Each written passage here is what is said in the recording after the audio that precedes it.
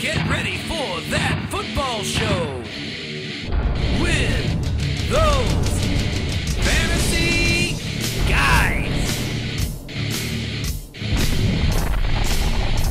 Hello and welcome to that football show with those fantasy guys. And we are those fantasy guys. It was a strange week number 7. What will week number 8 hold? You'll find out right here. Let's get rolling right away with the injury list, or key injuries, excuse me. I don't know the name of our own segments. It's only been 9 years. Here comes the injury list. Pretty short, but again, dramatic this week. Carson Palmer, Jay Cutler, Leonard Fournette, Jay Ajayi, DeMarco Murray, Stephon Diggs, and Mike Wallace. With the exception of Wallace, really important fantasy players on that list, but not a very long list. It's a short list, but I think Leonard Fournette is the big one there. Obviously, the rookie coming in, putting up tremendous numbers, carrying teams right now. And with him being out, you're going to have to stick here to find out where you can find a replacement for him. How about Yeldon coming up in a big spot, right? Maybe it's the O-line in Jacksonville. Maybe that could have something to do with it. I think Leonard Fournette has a little to do with it, but the O-line is certainly good in Jacksonville. All I know is we've been saying for years, watch out, Jacksonville's on the rise. It took 3 years, but we nailed that one. We'll get there. Our picks aren't always on time, but they're right. All right, let's move on to the hunt for Red October. Finding the ultimate sub. Thank you very much. Jay, teams on a bye this week. There's, I think, 6 of them. They are the Cardinals, the Packers, the Jaguars, the Rams, the Giants, and the Titans. And you have a lot to read this week. The one that jumps out at me is Leonard Fournette because he's carrying fantasy football teams. Right. Also, Todd Gurley. If you could have got your hands on Leonard Fournette and Todd Gurley, that would have been the formation of a damaging team. With there. I don't agree, but that's okay. I still think for Todd Gurley's best days of the season are behind him. You've been saying that for 4 weeks. He didn't score a touchdown 2 weeks ago, and you know what? He's not going to score a touchdown this week. You're right. There you go. I like being right. All right, let's move on to our picks for the hunt for Red October last week. Jay, who'd you have? Last week I had Taylor Gabriel. Yeah. What the hell are the Atlanta Falcons doing? They are a broken mess. They're a joke of a team.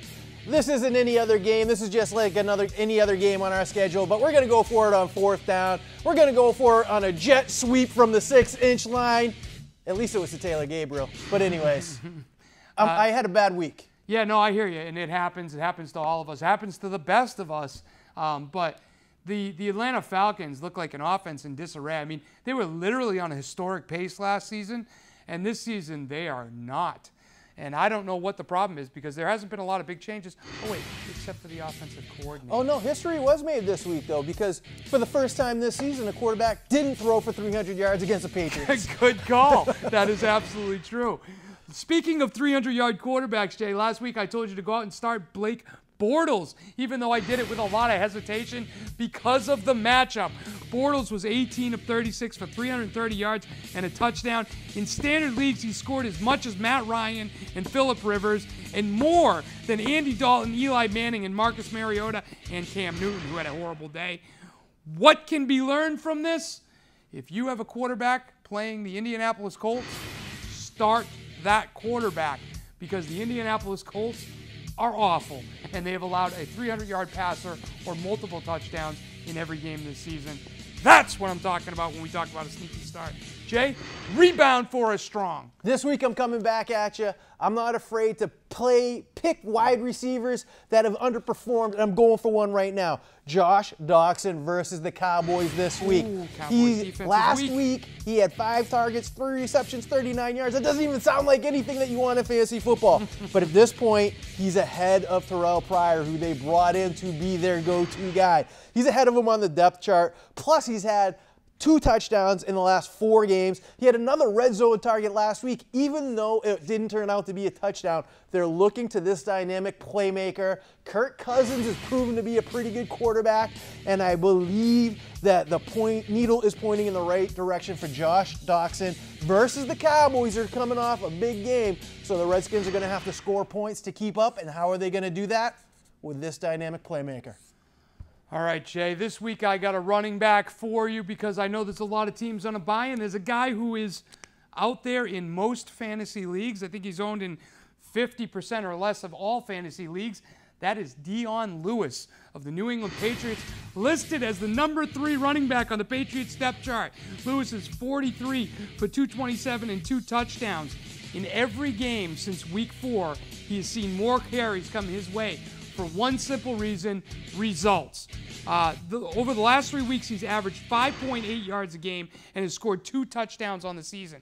The Chargers come into this game allowing 140 yards on the ground per game. They are almost dead last in that category, to go along with 5 rushing touchdowns.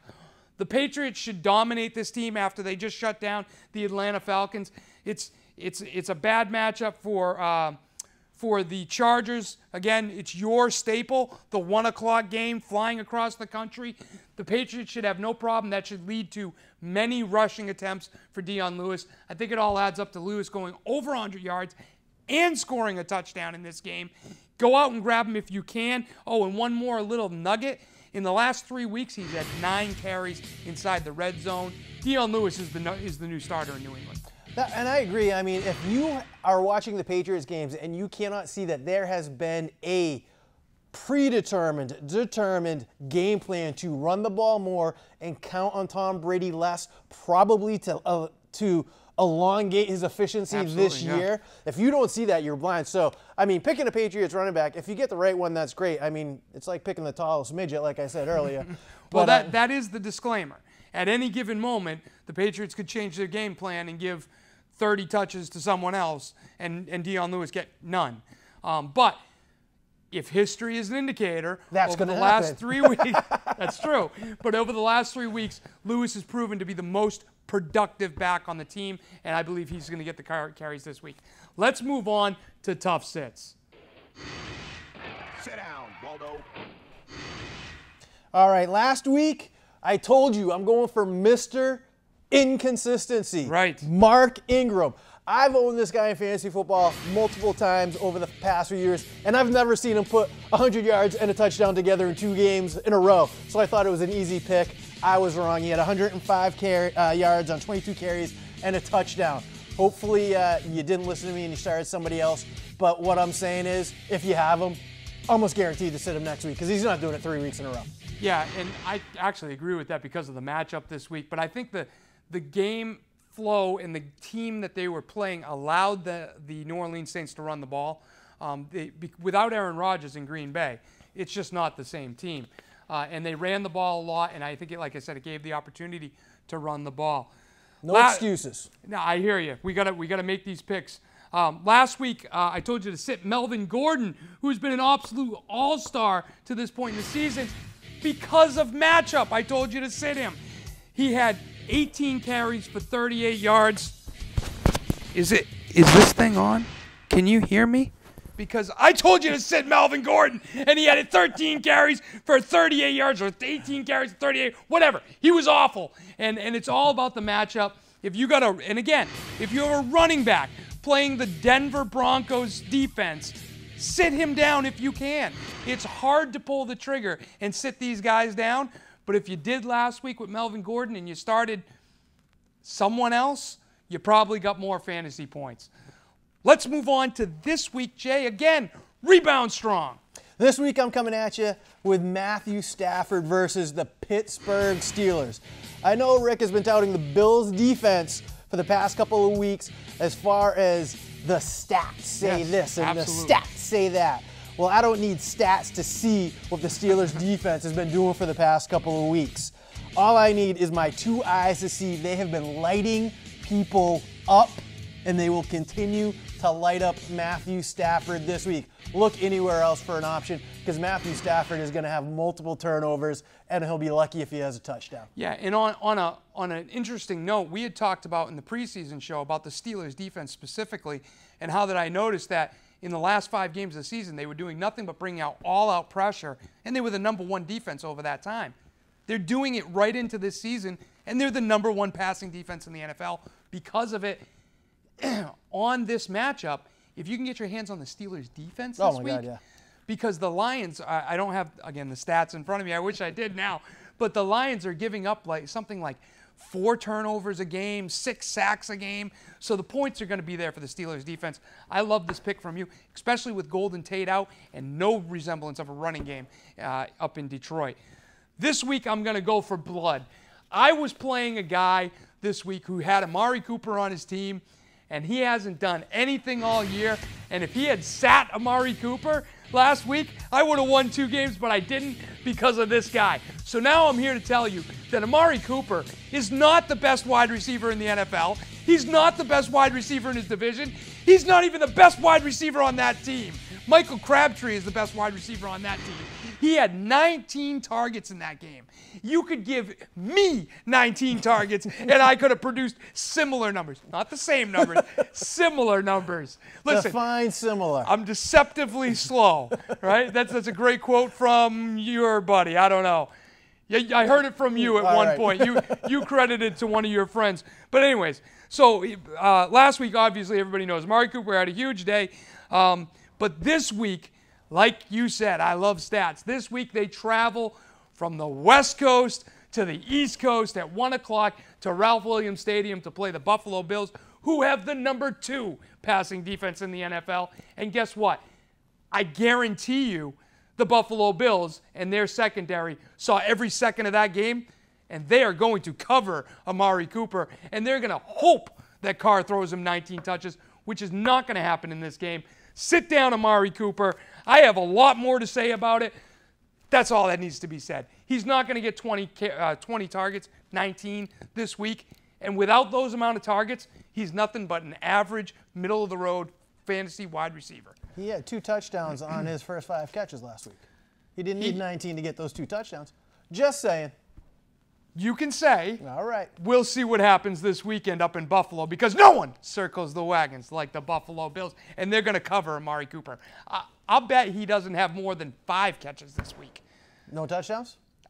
I doubt it. I hope not, because if you're picking him for your I would say no touchdowns and under, I would say 5 to 7 catches, and it's going to be minimal yardage. They're going to cover him. I guarantee. I would hope so. They're gonna make a concerted effort to go above and beyond on the coverage. He's going to be doubled on every coverage, which could lead to a big game for Michael Crabtree, who is the better wide receiver on that team. Let's move on. My opinion is worth what it costs to Wall Street.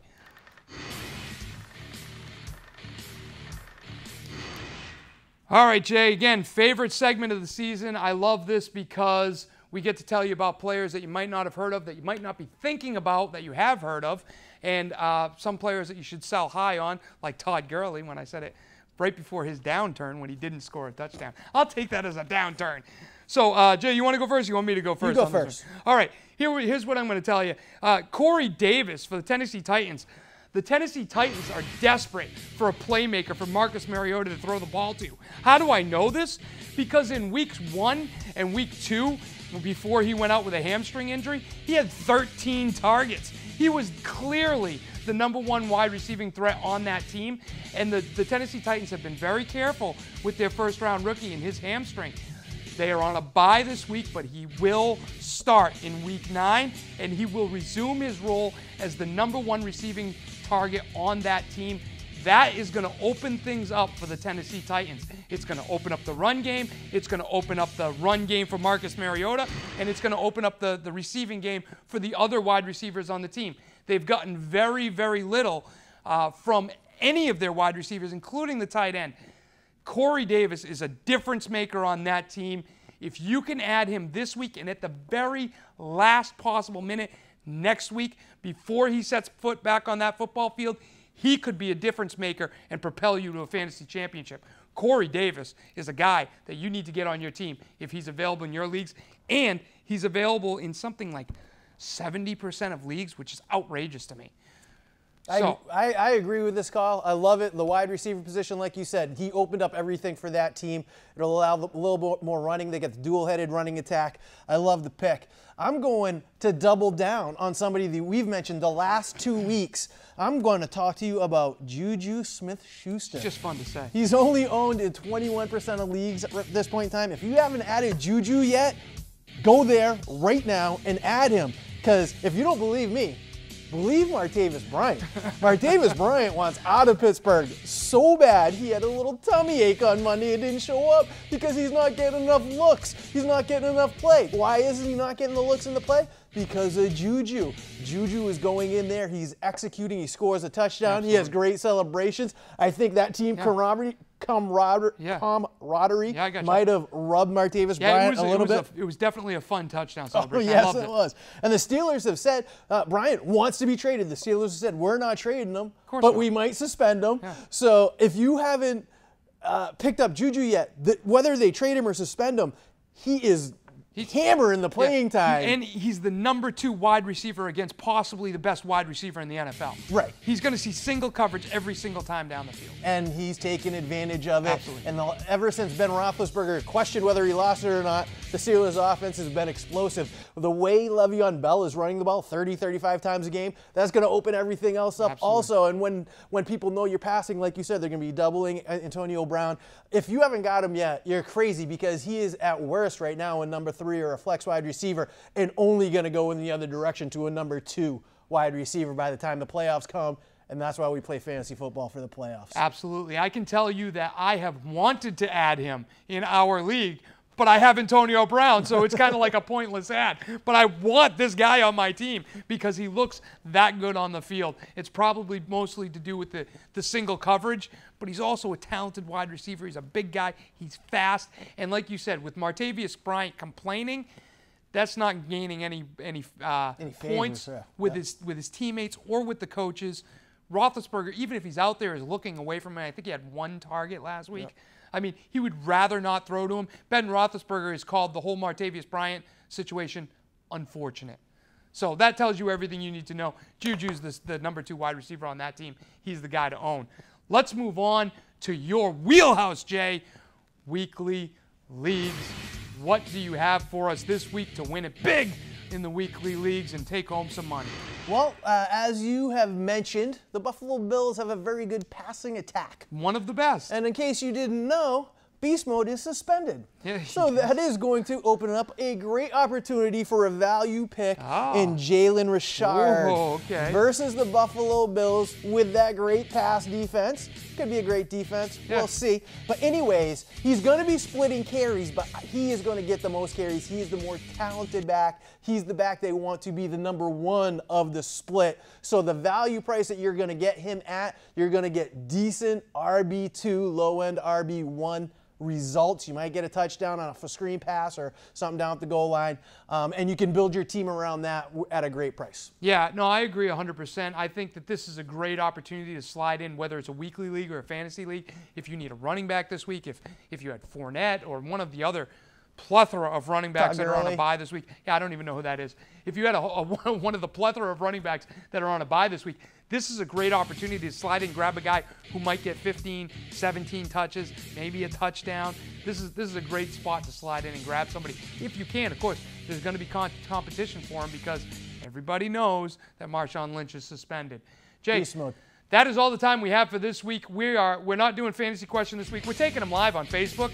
So if you want to go to our Facebook page, it's That Football Show with those fantasy guys. Google search that, or not Google, Facebook search That Football Show with those fantasy guys, TFS, fantasy guys, That Football Show, whatever. You'll find us. Look for the shield right there. So shoot us your question. We'll answer it live on Facebook. Until next week, everybody, this has been That Football Show with those fantasy guys. And we are those fantasy guys. See you in week number 9.